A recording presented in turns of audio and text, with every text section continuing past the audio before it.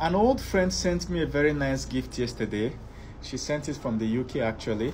And when we were on the phone, she reminded me of a valuable lesson I taught her about money when she was back in Nigeria. This was some 5 years ago. So it turned out that she ran into a case, a serious case. And the opponent or the other people involved took her to the police, which means they were preparing to charge her to court. You know? And it was 50-50. So she wanted to go to court to defend herself, but again, her lawyers and stuff advised her that since it's 50-50, you might go there and lose the case and you end up in jail, you know. The other alternative was to settle out of court. And the money these guys were demanding was huge. So, and they were not backing down after a certain point. And this is equivalent to the money she has already saved. She wanted to use it to relocate abroad. So eventually she took the path of settling out of court, and she paid them, and the case was resolved and everything. But what I noticed was then she went into depression. You know, imagine working hard 2, 3, 4 years, saving everything, and then just when you are close to using that money to relocate, something happened that took away the whole money. And the people that took it didn't really deserve it. They were just being antagonistic, you know. They just wanted to punish her, you know. She was into depression, you know. She couldn't eat, she couldn't drink, she couldn't go to work, and it was crazy.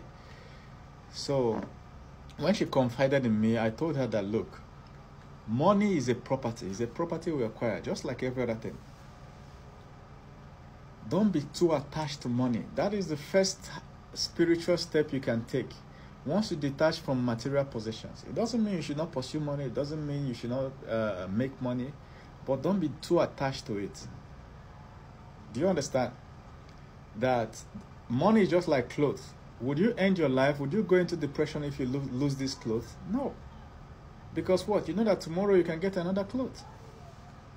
What of your car? What of your shoe? What of your wristwatch? Do you understand? There are many things you can comfortably do, but you will never go into depression. Why? Because you know you can acquire them after losing them. That is the same way with money. No matter how much money you lose in sports bets, the other day I saw a guy on the floor at the sports betting. He was screaming that he has lost everything. He has lost everything. No, that's a carnal man. Do you understand? As a man of the spirit, if I put it in quote, a man who has gained a certain enlightenment, there is no loss that will move you. Do you understand? There is really no loss that will move you. Because you know that tomorrow you can repossess it, you can acquire it. You shouldn't attach your happiness to material possessions because they come and go. They are part of the journey. They are not you. It's only when you make that possession you, when you think that you are that possession, that when you lose it, you feel like you want to end your life. Even dating, like sometimes you can like somebody so much that you forget yourself, then you start thinking that that person you are liking is you. So when you lose that person, you feel that you are now empty. You go and end it all. No matter how much you love, you still need to know that this journey is yours. The journey of life is yours. Don't make money your master. It's okay if you have a lot of money, but it's also okay if you don't have a lot of money. It's okay if you lose your house. It's okay. Do you understand? It's a journey. Enjoy the journey. Enjoy the journey. You know, that time I told this lady that the reason why we make money is so that we can get what we want. But the second reason most people don't know is so that we can take ourselves out of trouble when we fall into trouble. It doesn't matter how much it costs you. If you get into trouble, your money should be able to help you get out of it. That's why you're making the money. You shouldn't be feeling bad because you lost a lot. For instance, let's say you have a child tomorrow and the child has a hole in their heart and they needed money for the surgery, and it's going to cost all the money in your account plus some extra you have to borrow. Does it mean you will feel bad for doing that? No. If you spend money to rescue yourself from a problem, you should be happy. That is the purpose of the money. You can't eat the papers, can you? You can't eat the numbers, can you? The numbers on the screen that says you have this amount of money, you can't eat it. The reason the numbers are there to remind you that you can take out from this and rescue yourself from issues. You can take out from that and get yourself the things you want. You can take out from that and solve your needs. Do you understand? So don't be too attached to the numbers on the screen, such that if you lose it, you will lose yourself. That is the meaning of that quote. What shall it profit a man to gain the whole world and lose his soul? If in the process of gaining a property, you forget yourself, that you are the one acquiring the property, not the property acquiring you. You get? So I had an aunt when I was younger. This aunt was pregnant and she was always scared. She was always scared. So as the date of the delivery was approaching, the more fear in her body. So I was discussing with her one day. I told her, look, remember that you are the one that is pregnant. It's not pregnant that is you. Do you understand?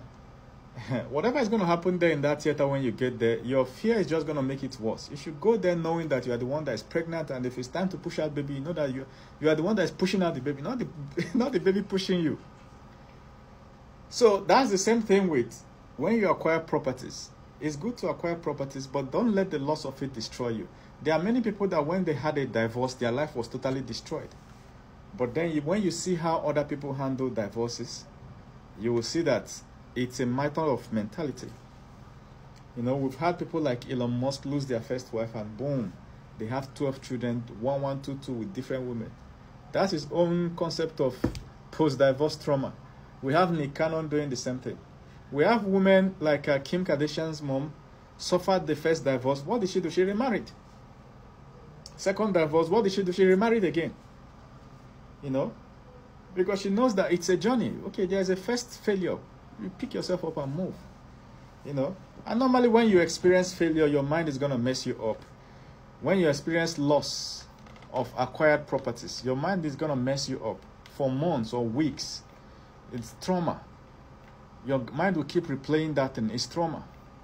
There was a friend, an old friend of mine, that failed his medical school exam twice.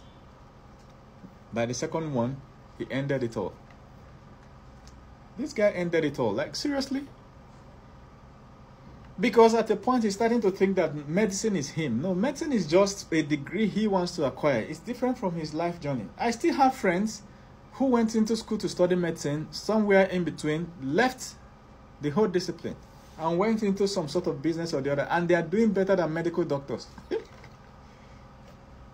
Do you understand? It's a problem of knowing that you are different from what is happening to you. There was a time, I can tell you, right? There was a time that I had an injury. I was younger, my early 20s. I had an injury. I was walking in the market and I missed my step, so I dislocated my ankle. My bone was popping out. Like, I could not walk. So they had to call bike to take me to the hospital. And when we got there, and doctors saw it and was like, wow, what is happening? Like, they now got they gave me some injections, and they tried to bandage the legs. So as they were fixing the bone and bandaging the legs, I did not respond to any pain. So the doctor was like, because they wanted to give me a painkiller before that. I said, no, don't give me. The doctor was like, while they were doing it, the nurses were bandaging it. The doctor there was like, how come, is it not painful? Like, you're not showing pain. I said, I told her I'm different from the pain. Okay, when the leg is paining me, but I choose how to react, and I've chosen not to react. They have to bandage, push the bone back in, bandage it. You know, my skin did not tear, it just pushed. You can see that my bone came out of my bone pushed the skin out. So they put it back in, bandage it. It was painful as hell, but I've learned over time to decide which of my emotions to show. So I was just there calm. Do you know when they checked my blood pressure? The lower one was 110. Like, my blood pressure was so high, to tell you the intense pain.